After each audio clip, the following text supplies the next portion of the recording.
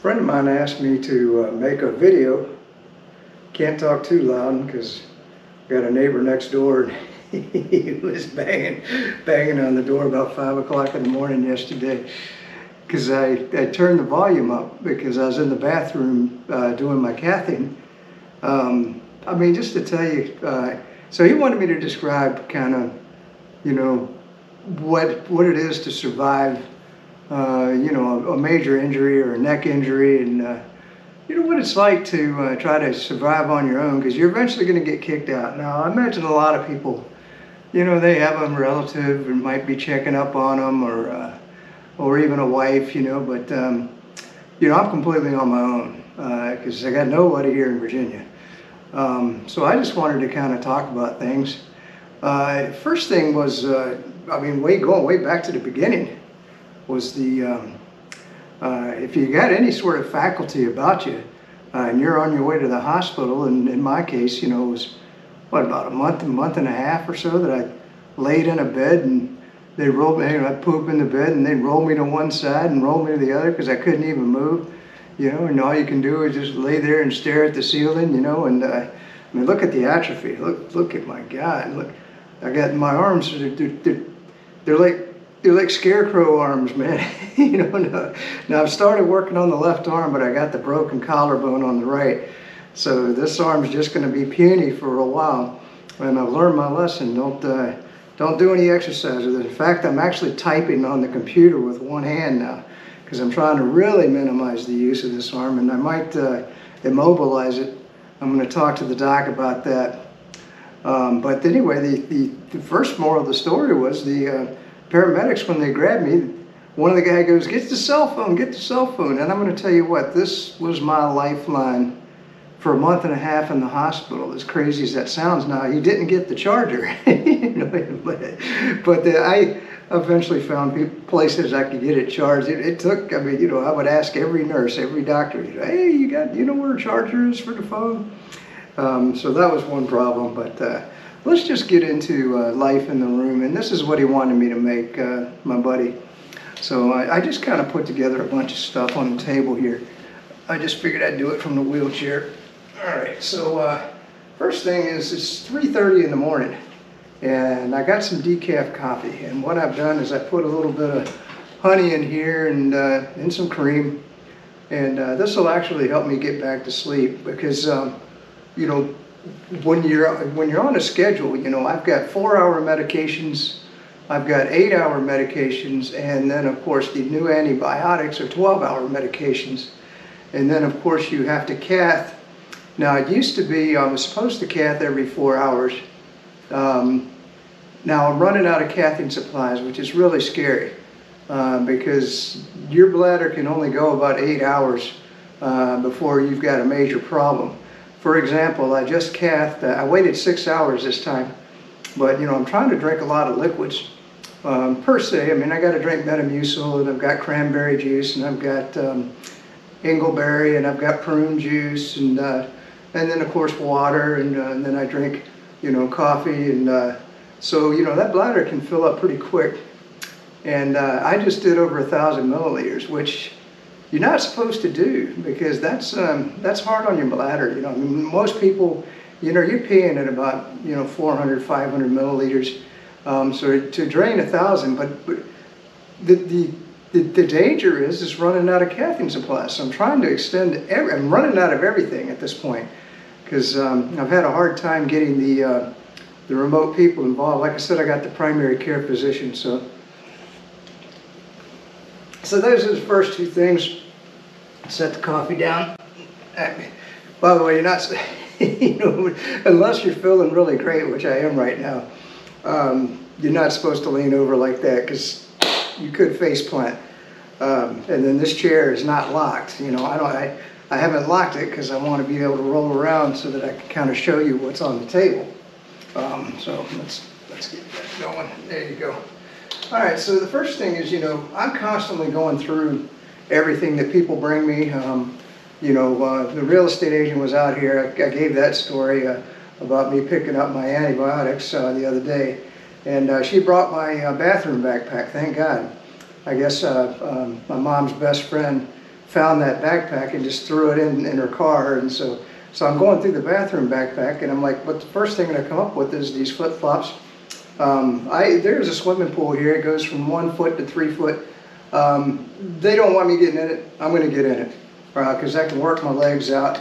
As long as I don't get the neck down in the water, or splash it up on the bed. But most everything, right now the steri strips have not come off from where they tunneled into my neck to repair the broken bones. But so that's first thing. So I can use those, and then I'm constantly going through stuff to figure out what I can't use. So now here's a crazy example. When I was in the hospital, they gave me this spoon. Now your hands are shaking because you're all messed up. You got a broken neck. You can't. All they can do is lean you up in the bed. You can't lean up on your own. So you're leaned up in the bed, and so and of course the soup's way out here. So you get in that soup, and your hand's shaking. So the soup's flying all over the place. It's getting on the sheets, getting on everything. Then of course you got the collar around your neck, and then you go to dump it in, and you dump it right down the collar. So what I came up with was one of the guys. I said, I kept asking him. I said, you got.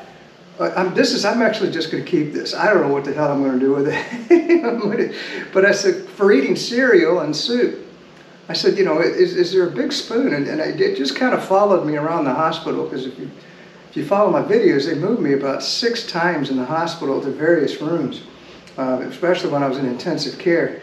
And so I got this big old spoon, and I could dip it down into the, so of course your hand's still vibrating, but look how big it is. So you just get just a little bit down in the spoon, and then I could get it up. Of course, I'm leaning back like this, and I would just get it up to my face, and then I could drink it like that. Now, I still put a rag right here, and to make sure that, because you still spill a little bit, but it wasn't much. And so I'm just keeping the sucker because it brings back memories, huh?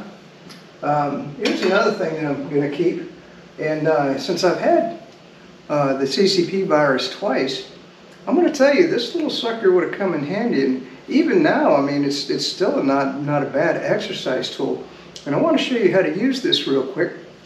So you suck in on this thing.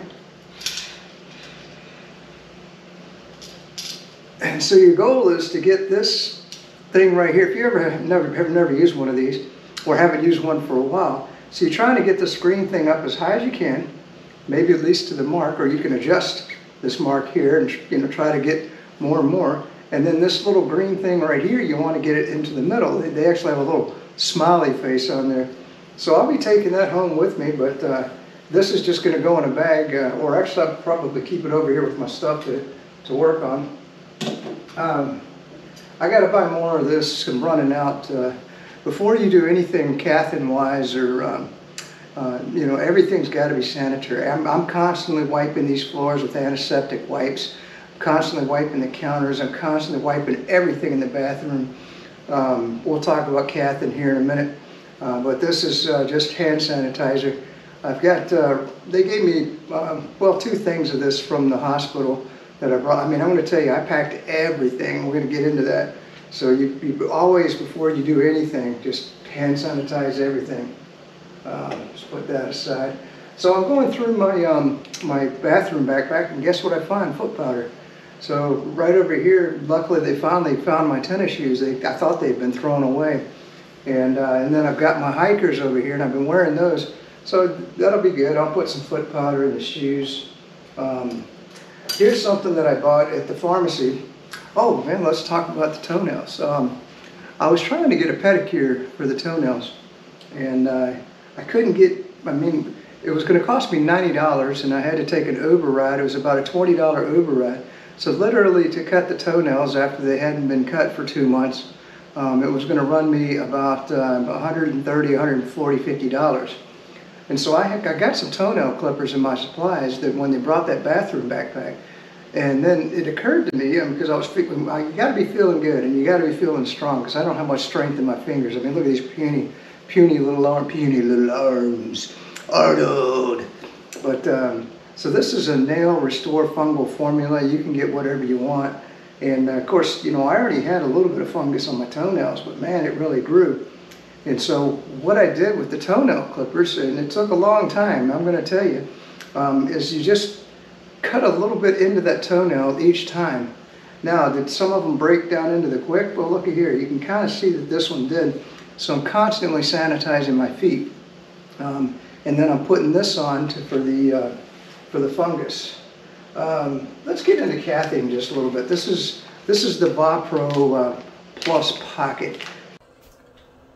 At the request of certain individuals, the lecture on how to cath yourself has been moved to the end of this video and is rated R for the faint of heart who do not wish to learn how to do it on their own, or that is just TMI, too much information.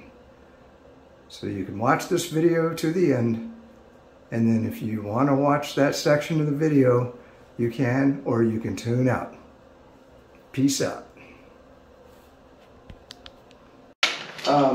Here's another crazy thing. So this was in a drawer. It was nothing that they gave me, but like I said, they said anything that was left in the room they're gonna throw away, and I just brought it back. It was Aquacel foam, and I thought, well, when would I ever use this? I don't know. Bring it with me. I just packed every damn thing.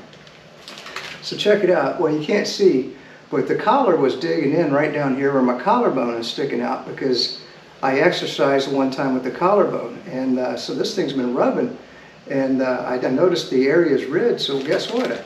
I put one of these foam patches on there, so it came in handy. I never even thought I would ever use it. So you never know. This was a neat little thing they gave me. I'm constantly, when I'm just sitting watching TV, it's a little sponge. I'm trying to get to where I get some grip in my hands. I still can't like turn the top on a pop bottle, or to get the cap off of a. Hey, let's show you that real quick. This is pretty cool. So when they gave me the medicines, this is ibuprofen. This is for nerve pain. Boy, the wonder drug. God, it was like having gout. Let's put the sponge away. So all you do, and this was a technique that the pharmacist showed me. Nobody showed me it. You'd think that these things you would learn at the rehab facility. But what you can do, because if I just grab it and I try to twist, I don't have the strength. It's handicap proof. Isn't it wonderful that our government develops this stuff? But anyway, so what you can do is just take two hands and push in and turn. See that? Because I'm using what's left of my upper body muscles, and then you turn, and then look at there, I got it open. And I actually shut it all the way, because I'm bumping stuff around all the time, and I don't need to play pickup for 1,000 pills off the floor. So I just make sure it's sealed. Let's get another sip of the coffee. What, about 4 o'clock in the morning now? Good stuff.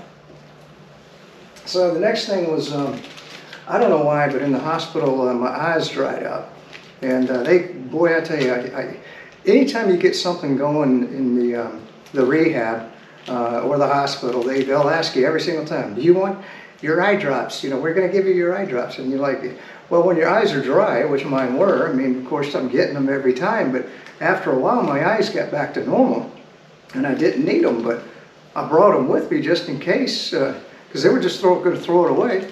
And I really haven't had to use them here in the hotel room. Actually, my eyes are kind of dry right now. I might, when this video is done, see this? That's another thing I wanted to talk about, was everything goes in waves.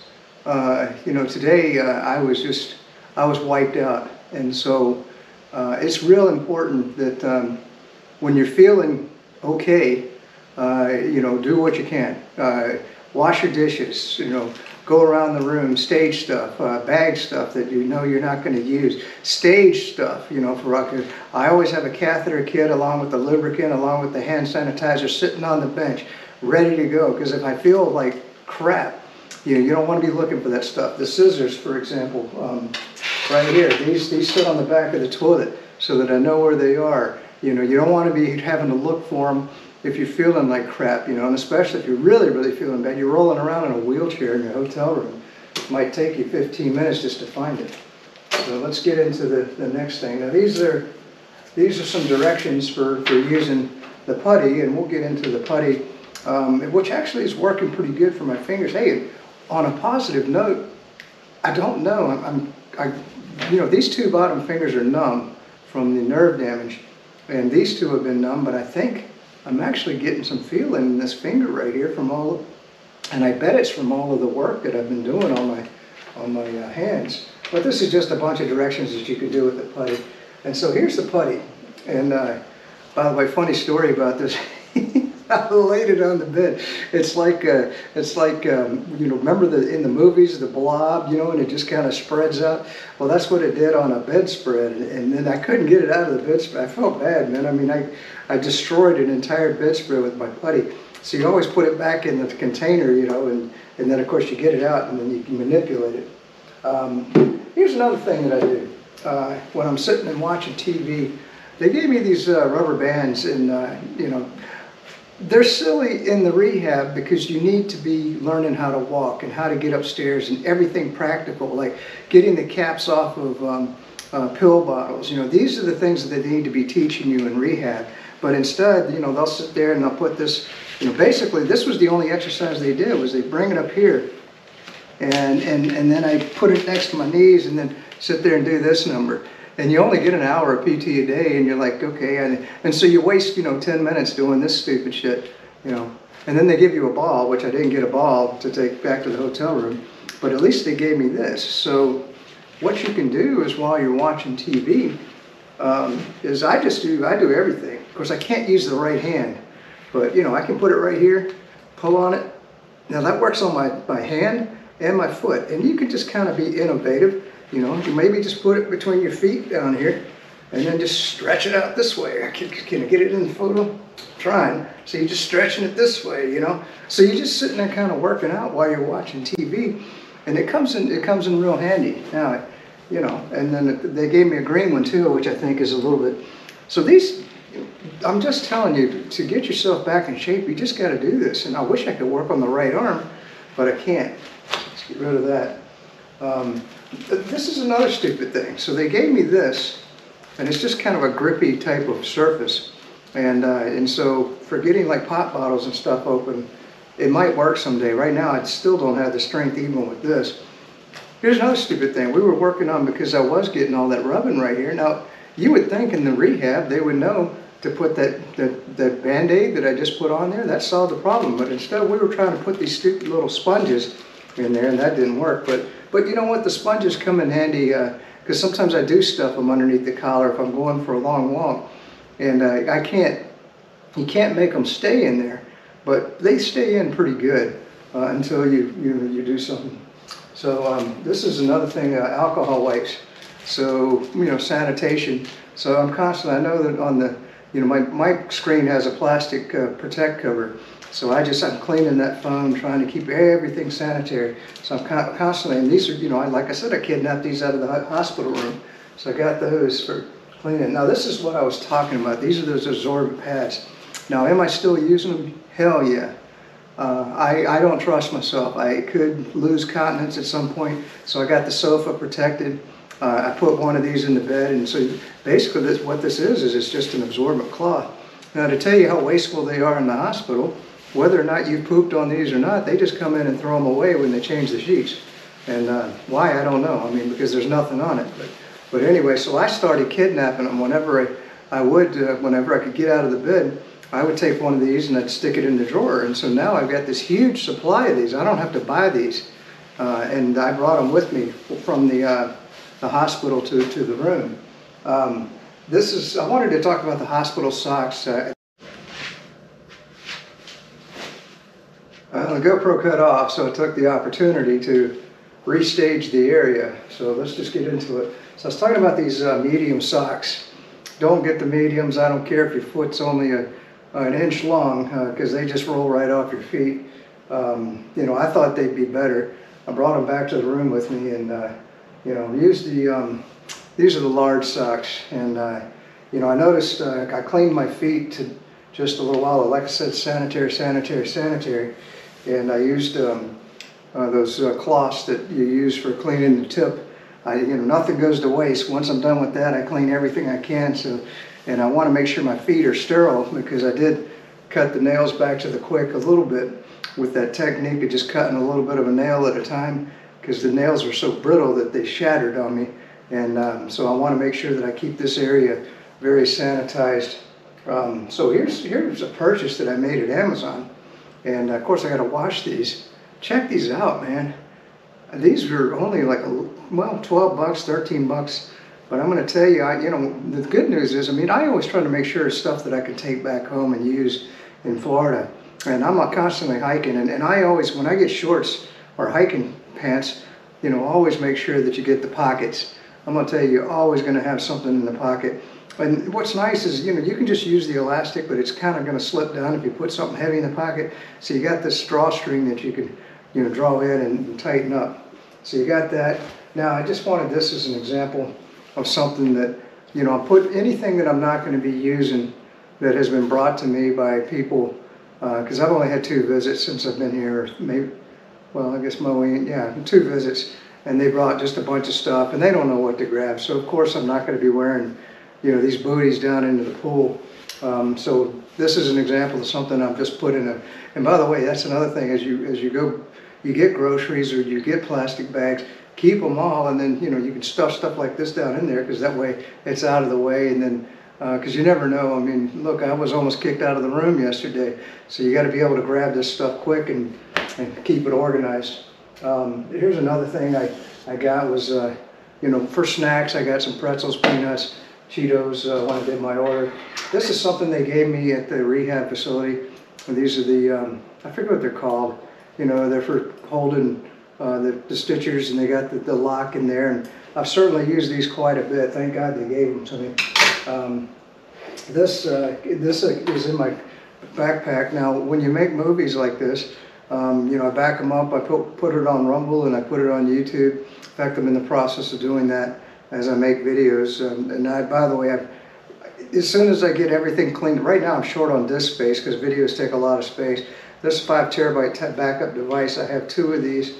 And luckily, when they brought my computer stuff, they brought those because they were down in the computer backpack. So this is a clock because right now I'm using my phone for everything. So my phone's got an alarm that goes off every 2 hours because there's always something. Either I'm cathing or taking meds, or and basically with this collar on, you really only want to sleep 2 hours because I've noticed that everything in my body just stiffens up, and you know, and that's not good. So to get that circulation going again, it's important to just sleep 2 hours. You know, so I'll probably be going back to bed. There's no schedule. I mean, I'll probably go to bed at 6 o'clock in the morning, and then just wake up whenever I wake up. Of course, this is. You know, you're going to want your dietary fiber. I just went with the CVS brand, but the only thing they have is a raspberry flavor. It's horrible.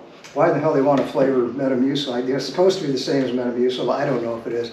Now, this is something good for backpacking, hiking, and for recovery from breaking your neck. And this is emergency. I throw this in with the stuff, with the Metamucil and everything. You know, just try to throw everything together. Last thing, check this out. I put them way over here. Shouldn't have done that. Was when they went through the house, they threw away my straight razor. The real estate people did. They threw away all my reading glasses. I don't know why they throw that stuff away. So I ordered these from Amazon. Now, I did get the kit, even though they threw away the glasses. But check these out. I mean, these are pretty cool. I only paid, I don't know, maybe 15 bucks, and I got 3 pair of these. And these are 3.0, you know, so, I mean, I'm blind, I can't see, can't see the camera, but, you know, it's good to have a variety of reading glasses. I got 2.0s down in Florida, I got 2.5s, and now I got the 3.0, so I didn't waste my money, right? Why buy another set of 2.5s when I got like 5 of them down in Florida? So I guess that's it. The one last thing was the GoPro kit. You know, in here I bought some extra batteries for the GoPro because they go down pretty quick, and then I bought this battery charger, and then I've just kind of loaded down in here as I discover stuff that I need. Like, you know, this is a set of course I put tape on there. At first I couldn't get that little memory card out, But you had to be real careful with these, but they come in handy for other stuff, and there's other stuff down in here. I won't go into the GoPro, we've talked about that in the past. So that's it for this video. I want to make a everybody's an idiot video, which I don't know if I'll get to that tonight, because I'm actually doing another hiking video that I'm going to put up on Rumble. I've got them all in sequence, and that's something I want to figure out how to do. I mean, I gotta go back through YouTube and delete a bunch of videos and clean it all up, and I'm going to redo the channel. I'm probably going to get away from that cybersecurity guy and call it Kirk's Hiking or Kirk's Motorcycle Chats or something, you know, and just put a whole new channel out and just delete everything or move it. What I want to do is just move it to the new channel and get rid of all my playlists that are irrelevant, because I didn't know what I was doing. It was just a hobby, but that's down the road. All right, let's do the mantra. Freedom, oh freedom. Get way up here. Someday I'll get back to the free state of Florida under the great leadership of Governor DeSantis. And if you're a Democrat, stay the hell out of Florida. Move to New York, where you can get a 9-trimester abortion. Move to California. Why do you want to live in a Republican state? Huh? I think we're pretty red at this point. And I believe the Spanish and the Cuban community found out what Democrats are all about. We got an open border in Texas, and everybody can come across. But when the Cubans tried to get here, we sent them home. Think about that. Peace out. Stay free. So, I've had mixed feelings on doing this, because some people have asked me to describe the cathing procedure, and other people have said, no, TMI, too much information. So I'm just putting this clip in the video. If you don't want to learn how to cath yourself, and now I'm not getting, I'm just describing it, but if it's going to gross you out, or you're just not real interested, or you think maybe you're never going to cath yourself, cut the video off right here, stop, cease and desist, don't watch no more. That's all I got to say, unless you want to learn how to cath yourself. You know, all you do is you open this up. The problem is everything is disposable. I wish we had some sort of, it seems like we could reuse some of this but I mean, you know, once it's basically just a bag, and then it's got a tube, okay, and on that tube it's very well lubricated, and then it's got a stopper on the end. I was gonna open up one and show it to you, but my supplies are so low, I can't spare one, and then, you know, anyway, and I was afraid I might contaminate it if I showed it to you and then took it into the bathroom. And so anyway, but you just take the bag, and it's got places where you can hook your fingers. Now, it was really hard in the hospital because I couldn't get out of the bed. So you got to be real careful to not get pee all over the bed. You know, it's impossible. So, you know, when I finally could get up and get into a chair, I put a towel over the chair, or we'll get into it here in a minute, but we've got these absorbent mats. But at the time, you know, they were just bringing them in. I didn't have my own supply. So let's get into it. So you take the tube, and it's got a little plastic tip, and you just, I don't want to gross you out, but I'm just trying to educate you, because these are the things that I've learned. I mean, this took a lot of work. I've been instructed by the best of the best of the best on this, because I mean, many nurses had different techniques, and I just can tell you what works for me. So so basically, there's some lubricant. Yeah, here it is. So this is your lubricant. This is called lubricant jelly. Okay, I guess you could probably use Vaseline, and you put that on the tip. I'm just going to call it the tip. You can use your imagination. And then I take the tip of this, the plastic piece, and I kind of just, I put the lubricant on the tip, and then I take the tip of this and just kind of get a little bit of lubricant on it, and then you stick it in. And so, and of course, you know, make sure that you kind of, the sack is free, and you know, you got a hold of it, and then of course you're going to take 2 fingers and you got to hold that plastic piece in, and then you just start ramming that tube on down until, you know, you get it. And the thing is, I was going fast, you know, at first, and that resulted in some blood, because you know, you're going down some sensitive areas, and I think I'm developing a little bit of callus in there, because I haven't had any blood for quite some time, which is good. I just got the urinary tract infection. You know, oh, I apologize for the lighting. I mean, I can see from right here, you know, it says every time I move, but I got to have all the lights on, I guess. Well, here, let's cut this one off. That might help with the lighting. Hold on.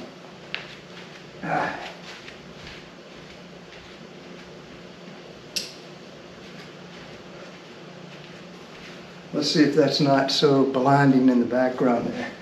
All right, so the next thing is, so we talked about cathing. Oh yeah, and then so you go down in there slow, but you got to jerk your hand back, because otherwise your tube tries to push it back out. So you got to really kind of move fast and then slowly push it in until you see the pee rolling into the bag, and you got that bag hooked with a couple of fingers. And I kind of try to keep it lower than the sack here, because you want that pee to just flow down right into that bag, which you can't do in a damn bed or a chair. So that's good that at least now I can sit on a bench and just hold it right here.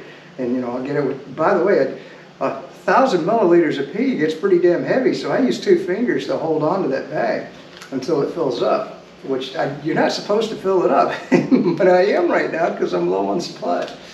So that's kind of the catheter thing. Oh yeah, and then of course, what I do, there's a plastic piece all the way back in the back. So when it's all the way in, you only got about that much tube to put your finger behind. But I grab that plastic piece, and then of course you're holding that plastic piece here, and then you just pull slowly and smoothly directly out. Okay, and then eventually you'll see where the end of the cathing tube reaches the plastic tip right here. And then of course you just release and just pull it on out.